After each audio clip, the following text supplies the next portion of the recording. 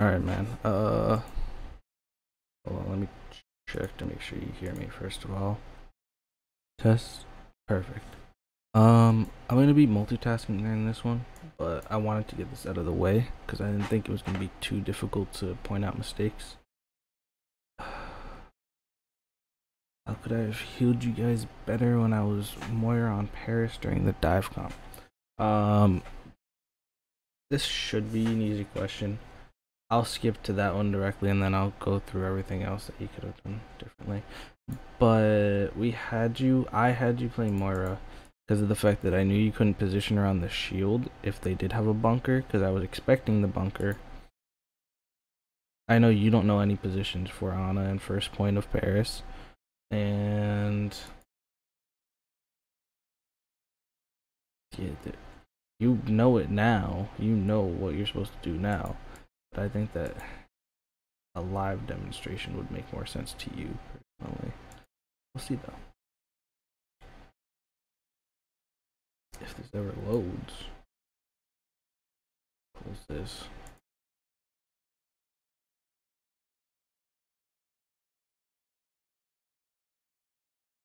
Oh. I had this preloaded.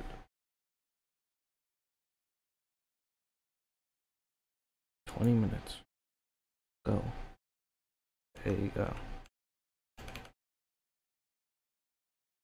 My god. Okay. So your team is coordinating a dive. You can hear them say when they're going. So, don't know what you're going to be able to see, so I'm going to pick two different colors. For starters, this, I know you don't know the colors, but that color will be your team. It's a blue. And this color will be the enemy team. It's a pinkish. They're completely different colors, so you should be able to see them. So, for instance here, you're playing a dive composition.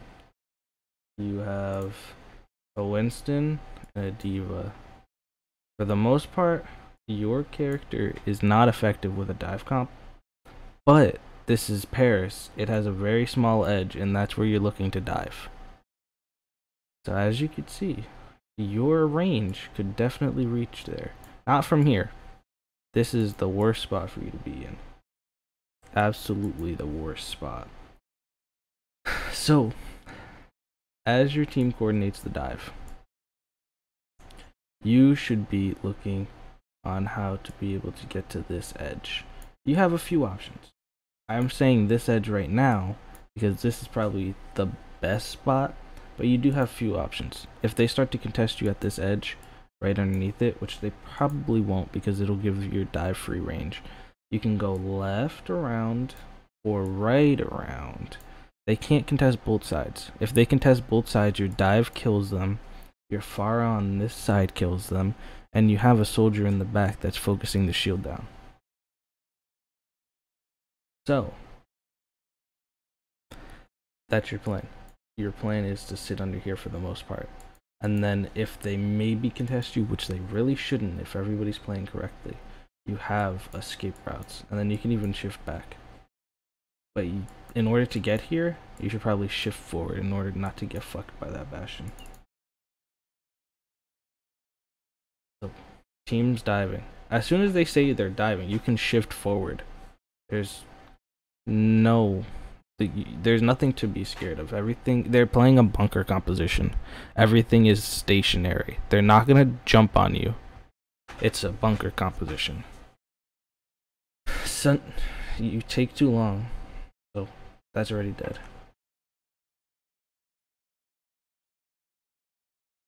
Was that the first dive? Did you guys do it before? You guys did it a few times already. You guys were already tilted at that point. I want to see some previous ones. Okay. Your team says when they're going to dive in. I know that for a fact. There's the dive. You're not in position for it.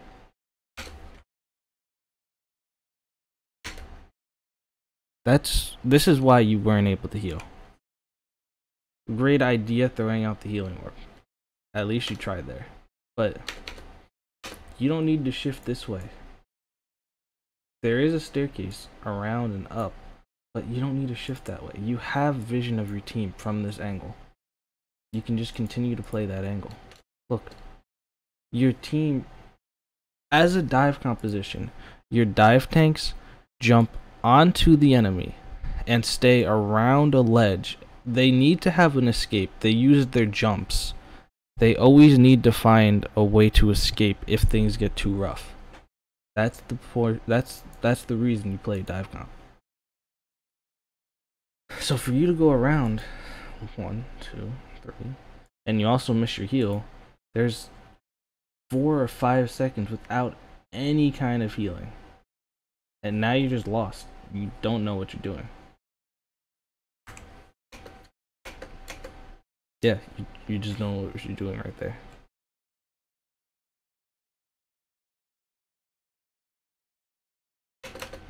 They're dead already.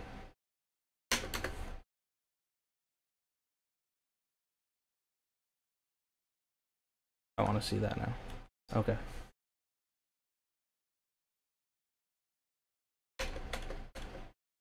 Your team is saying when they're gonna dive. You should be in position to help them. Look. They say they're gonna jump. 1, 2, 3. It takes you 3 seconds in order to get anywhere in position to even see your Winston. You're still not in healing range. It takes you 3 full seconds in order to get vision of your Winston.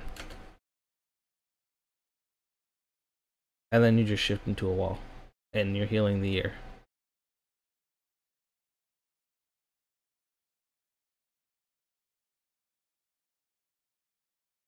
You were definitely useless as Moira. But it's not the reason you're saying. It's not because you can't come up to heal us. It's because you don't know how to come up to heal us. Ana, you're not wrong. Ana is the more effective option for what we were trying to do. But the reason you didn't play Ana is because I'm shot caller. This is gonna sound biased, but I'm shot caller. I have an understanding on how my teammates play. If I know that out of 3 open division games you couldn't find out where to position yourself as Ana, I know that you're not going to know how to position yourself in order to heal through a bunker composition without getting fucked. So, let me guess. You probably start firing into a shield because you can't find a way around it.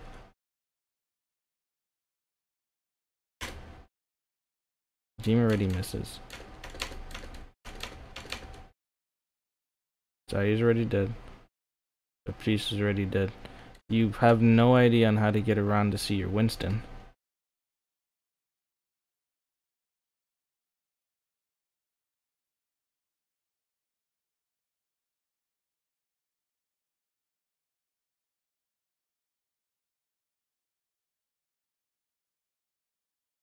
This is when you all need to be grouped.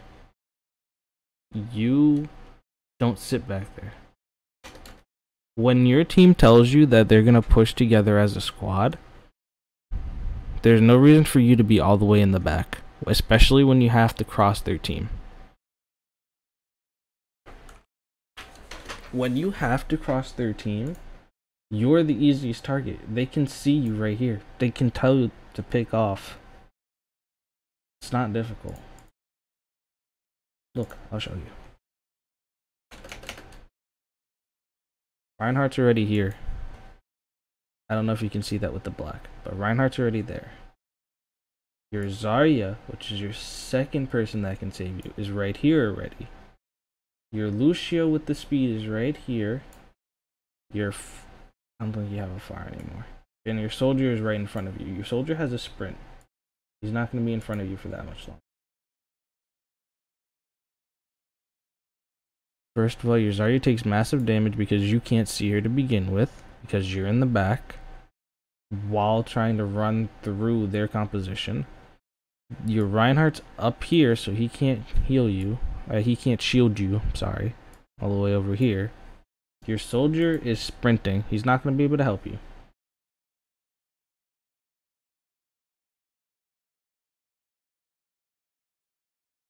Let's try this again. Your Reinhardt doesn't know you're out of position, but he's already pushing into this area. Zarya's still critical. She's more focused on keeping herself alive. And you're out here in the open with the enemy team directly behind you. So because of your positioning, you're now going to get pulled back. You're dead. Which, by the way,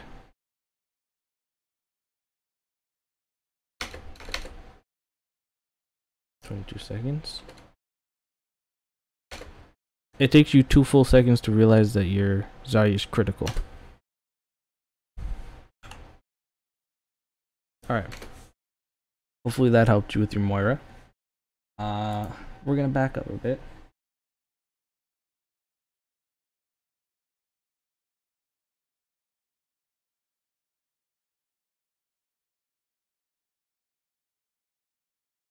Okay. That's not on you.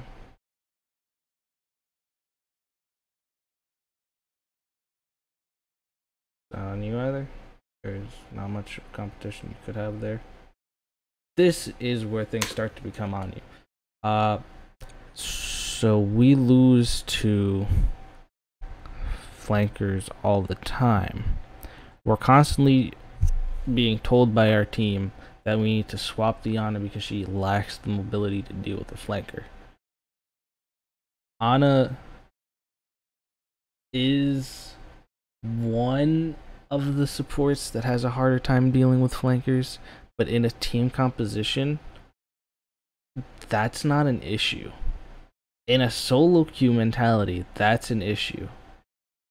But when you're a team and you can call out these things, the fact that Ana has a difficult time with those flankers by herself should not be an issue and a reason to swap off. You have a sleep, you have 40 damage per second, practically, with your shots. You have your nade that antis.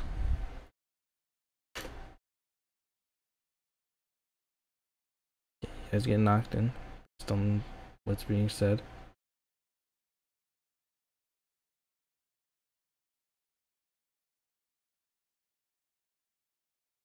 It's not too bad from you.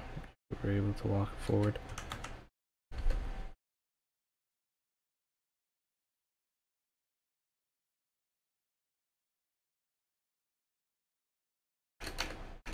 You look over. That's not your fault.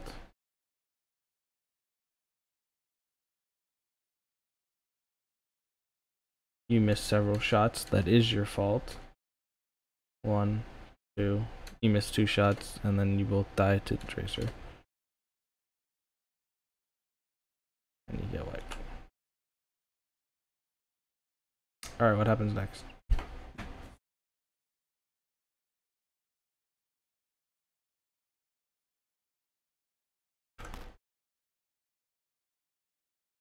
They call out the Tracer on the left.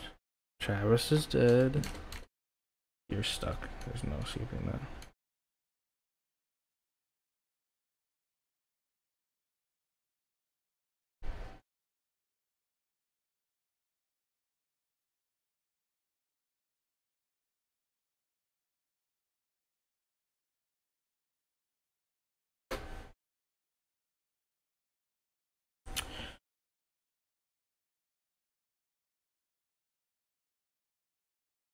Pay attention to that. Pay attention to this.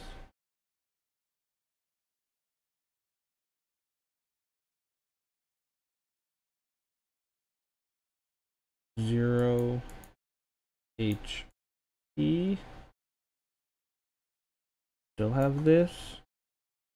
Now at 93%.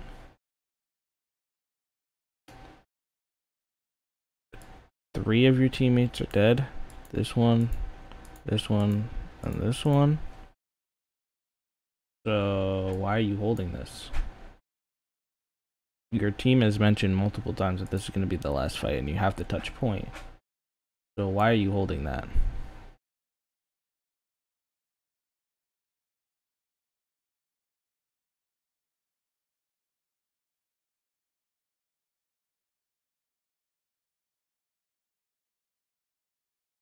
Alright, another Moira game.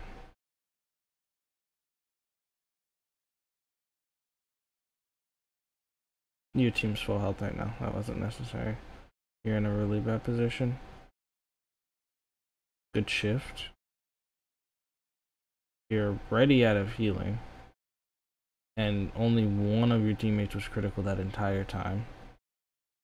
You're always out of position. You can't tell when your team's rotating, and that's your team shouldn't have to call it out. Especially when your main tank is dead. Like, these two were over here on this side. And then they suddenly moved over here while the enemy was pushing up. Maybe that's time for you to realize that they're backing out.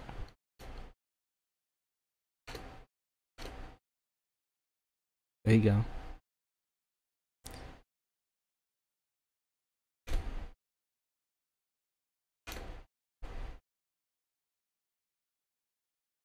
Do something. Throw an orb. Shift.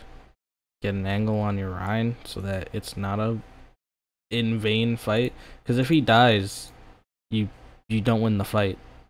Period. If it's a 5v6 and you're down your Reinhardt, you guys can't even push in. Couldn't get the angle.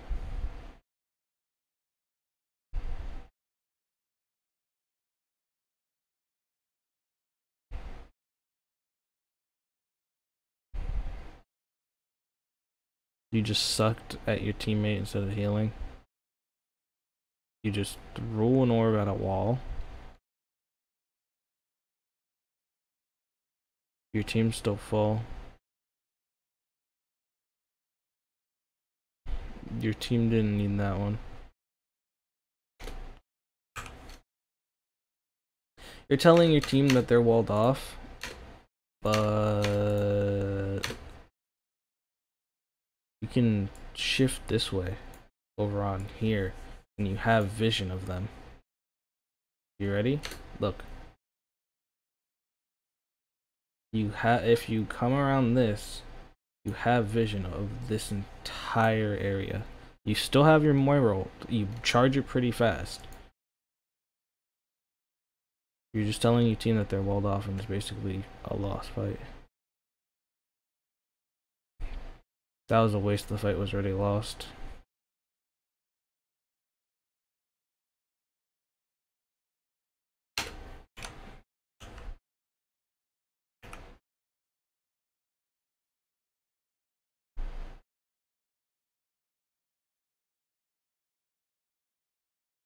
You might as well throw your damage orb in there because you see all of them there and they have nothing to contest it. Your healing orb isn't going to do anything.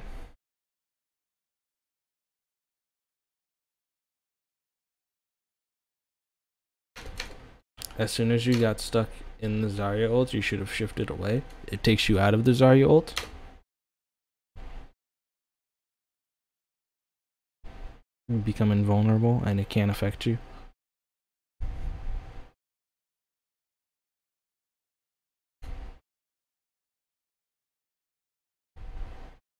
Your team is still practically full health. It's a waste of a healing orb. You can still shift. The Rhine's directly next to you and you hear the shatter. It's extremely ballsy for you not to shift.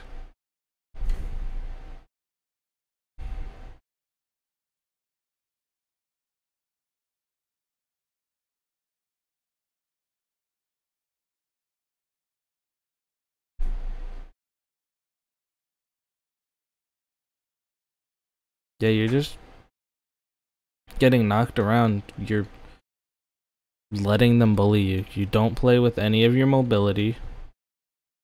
You don't use any of your mobility cooldowns, even if you're in danger.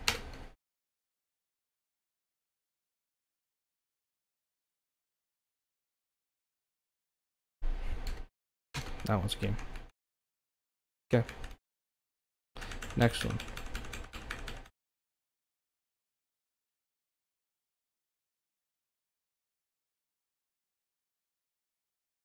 Come on. Alright, here we go.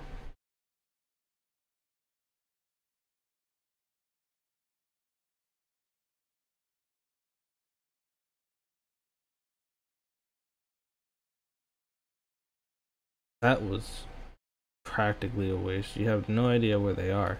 You get 15%, so it's not too bad. You had your shift up that entire time. Like I said, you don't use your mobility cooldowns.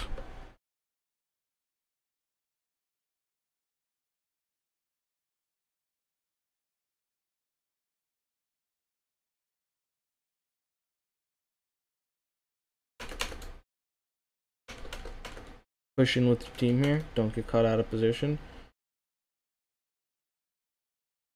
If your team says that they're pushing into this area right here, you shouldn't sit out in the open with their team staring at this area.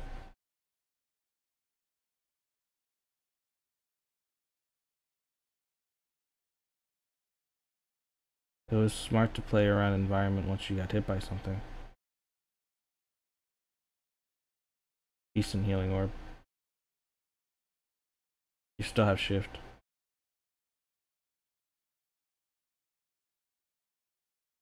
You don't use your mobility abilities when you need them. A waste of a healing orb. Your team is practically full health.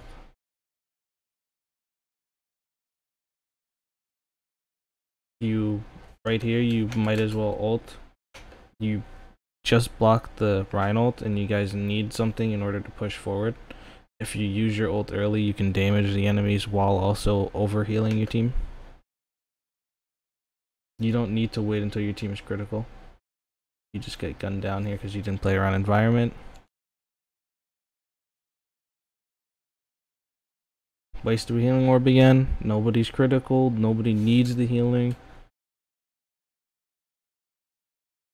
Shift out. Shift out. Shift out. Okay, don't shift out.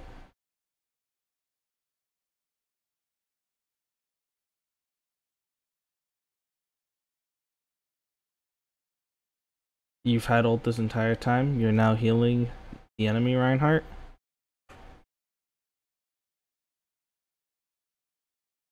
You still have ult. Shift out. Okay, you shift out and then you ult. If you're going to do anything in that order, you shift out of the Zarya ult and then you ult.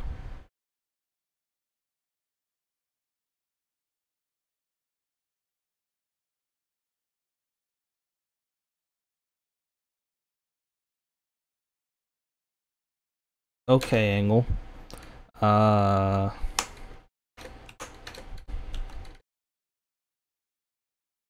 I would prefer for you to play. Got two options. If your team wants to play directly on bridge, you hold this angle right here, so that if a flanker's in your back line, the people that can help you will help you. That's one of the options. And your second option is right here, because you have vision of most of the area that your team can play, while also maintaining the high ground for any flankers that could come. But when you're ground level, see, if you were up there right now, you'd have all of this vision right here. From this angle onward, from the end of this house. So you'd have a pretty decent amount of vision. I don't recommend the high ground until your team starts backing up, and that's when you learn rotations. But an option if you don't know rotations. But this angle, directly on point, the enemy wants to go to point. So you sitting on the point as a support, it's two birds with one stone. You're out of position as a support, and they need to get the point. They're already going to point. At least make it harder for them to try and get you. Some people say that the left-hand side on stairs is a decent spot. The only issue with that is when you start challenging better teams, they'll come through here and directly rush you. So it's not the best spot. And then if they have a sniper, they can play right here. And if it's a good sniper, they can also get you as well. So I prefer the area back there that I told you about earlier.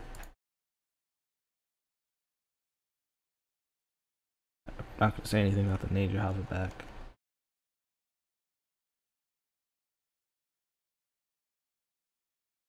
Fine heal so far.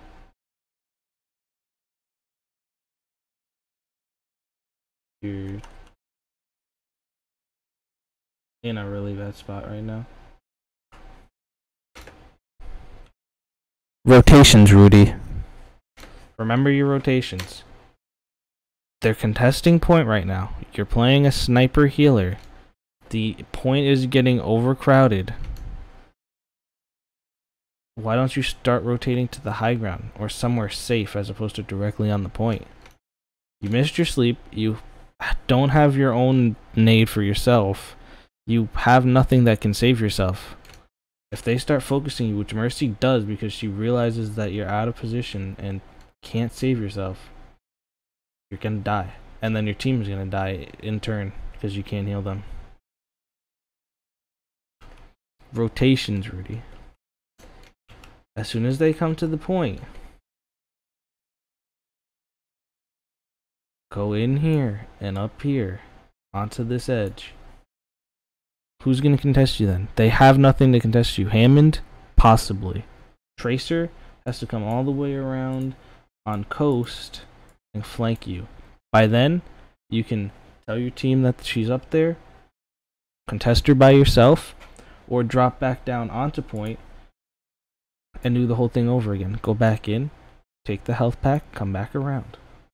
It's a game, Rudy. You gotta use your rotations more.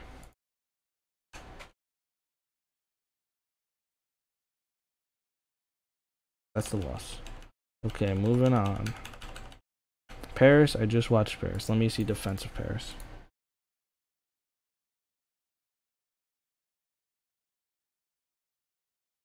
Alright, here's the defense. This angle isn't that bad. I wouldn't say it's the best one, but it's definitely not the worst one. Personally, if I'm playing Ana and I can't play with my team because we're scared that they're gonna have a flanker or a full dive, I play right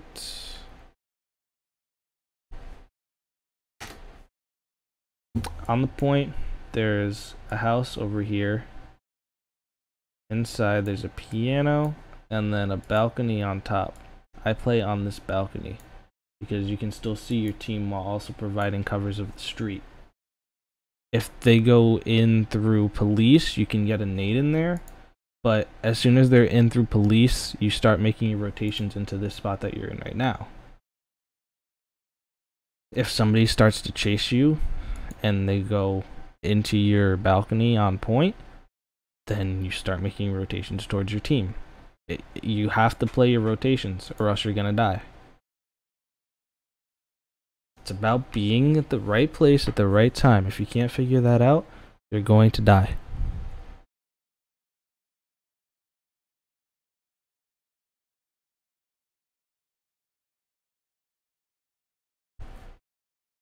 This is a fine spot. There's a Reaper behind you that you haven't noticed. Let me see if I can hear this.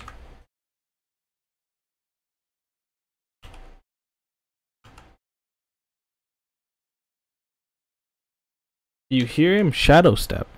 You know he's behind you. He fired a shot. Fired 2 shots. Also top right, it says that Reaper.